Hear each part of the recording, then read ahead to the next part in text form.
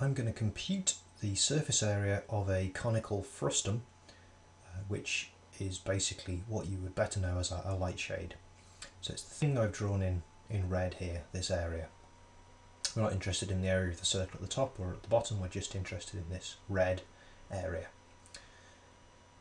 So let me give you some measurements of this light shade first. The top circle is going to have radius Q, and the bottom circle is going to have radius R.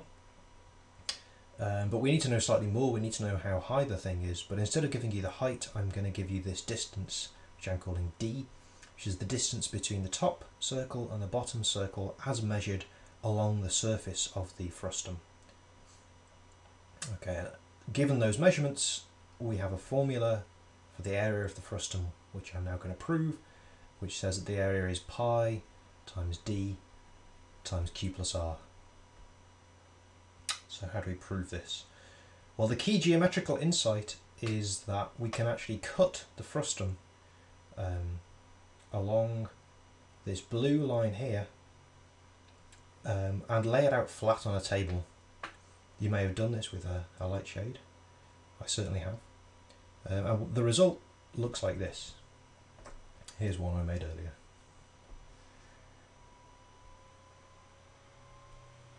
So here you can see the red area goes to this segment of an annulus, and the annulus lies between these two circles. Let me colour the circles in. So the inner circle, which I'm going to call green, is what the top circle of radius Q folds out onto after we've cut and laid out.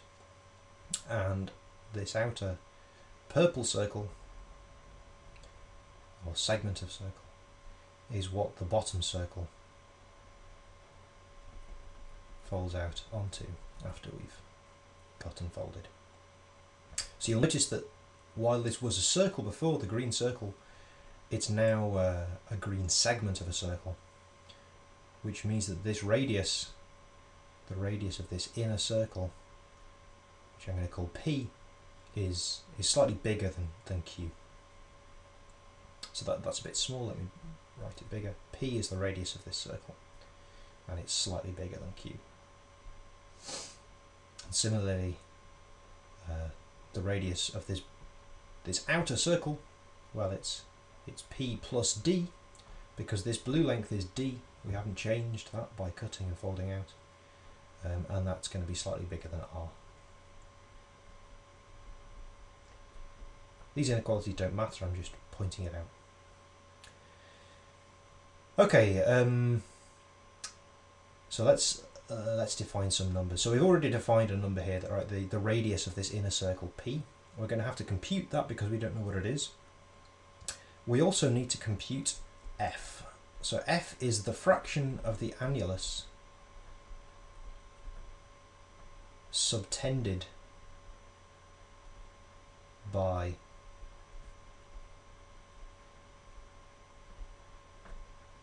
this funny shape.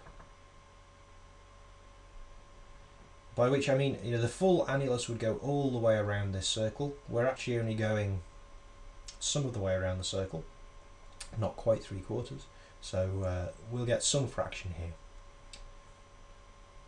So how do we compute these numbers P and F in terms of what we already know, namely Q, R, D? Well, we start by comparing things we know. So what we know is that the circumference of this top green circle is 2 pi Q. And when we cut and unfold, we don't change that length. So the area, or the length of this green segment is also 2 pi Q. So that tells us that if we go all the way around this inner circle, we'd pick up the circumference 2 pi P. If we only go a fraction F around, then we'll actually pick up 2 pi Q. Right, go all the way around, we pick up 2 pi P. Just go a fraction F around, we pick up 2 pi Q. And similarly, we know that this purple circle has circumference 2 pi R, so this purple segment has length 2 pi R. We didn't change anything. that tells us that 2 pi times the radius of the outer circle, which is p plus d. The outer circle has radius p plus d. This is the circumference of the outer circle. If we go f around that, sorry, let's multiply by f, and then we'll pick up this 2 pi r, the length of that segment. Okay, so we don't need these 2 pi's lying around. We can divide out by 2 pi everywhere, and we just get pf equals q, and this one, let's write it out in full, p times f plus d times f equals r. Okay, but we have p times f here, and we have p times f here, so let's substitute this q in for this p times f. So we have q plus d times f equals r. Okay, so let's write some implication signs in here. This is how the argument goes. Okay, now we know q, we know d, and we know r, and we need to work out f. But we can do that now. We get f equals, well, r minus q divided by d, to get rid of this d.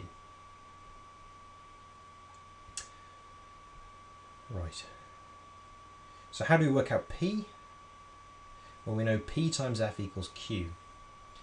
So pf equals q implies that p times, well, this is what f is, r minus q over d equals q. And rearranging, so we multiply by d, and we divide by r minus q, and we get p equals q times d over r minus q. So these are our two equations, two vital equations telling us our unknown quantities in terms of our known quantities.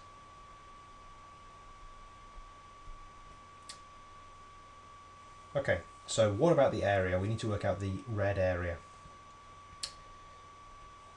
Okay, so we know that the area of this frustum is equal to the area of this segment of this annulus. Because again, we didn't change anything when we cut and laid out. So the area of the frustum equals the area of the annulus. And the area of the annulus equals a fraction f. Sorry, the area of the segment of the annulus equals a fraction f of the area of the whole annulus. Let me colour in red the areas we're interested in. So this area equals this area equals f times this area. Okay, but this is f times, well, the area of this big outer disk minus the area of this small inner disk. We just cut out a little disk.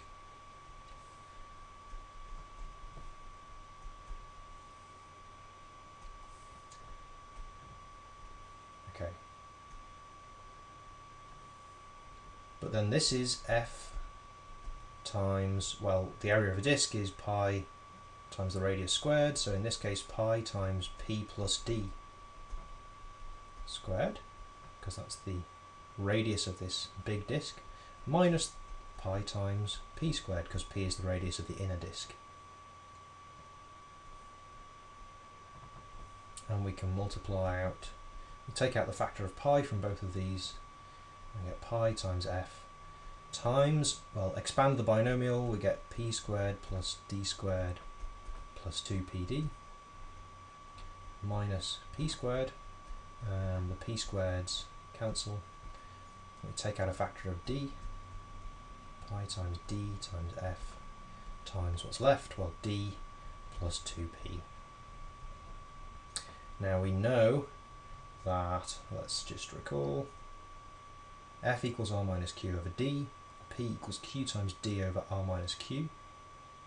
Let's just write that out again, f equals r minus q over d, p equals q d over r minus q.